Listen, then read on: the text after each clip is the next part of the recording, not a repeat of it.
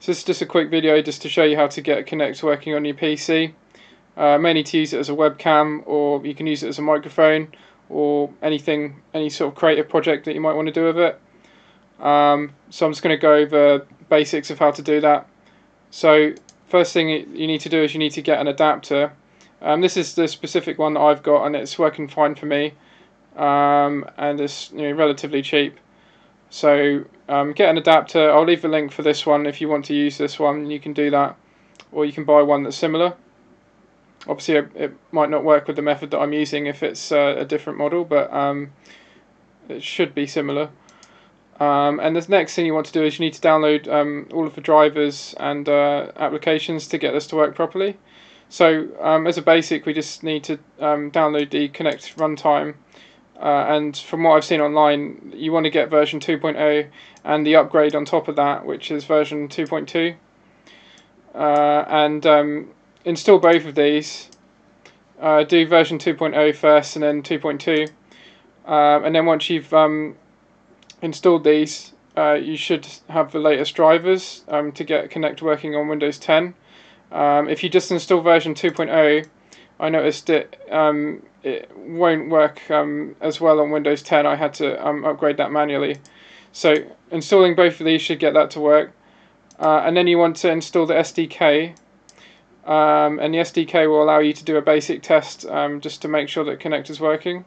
And I'll show an example of that soon. So once you've, I'll leave the links for all of these in the description. Once you've got all of these, you just need to then install all of them, which is simple enough. I don't need to show you that. And once you've installed them all, you want to navigate to your device manager, and you should notice if this has worked correctly, you'll see Kinect Sensor under Devices, and you'll see it there. So what you want to do is just right click on that and choose Update Driver, and you want to choose Update automatically. And what it should do is then, if for whatever reason the runtime hasn't found the most up-to-date driver, Windows will do that for you, and it will just give you better compatibility with using the Kinect. That's one thing that should help. So once you've done that, you just then need to, after you've got the SDK installed, we want to just search for the Kinect SDK, and then just run a test. So you want to just open up the SDK, and then just click Run under the configuration verifier, and it will just give us a list of what is and isn't working. So it takes a few seconds to do that.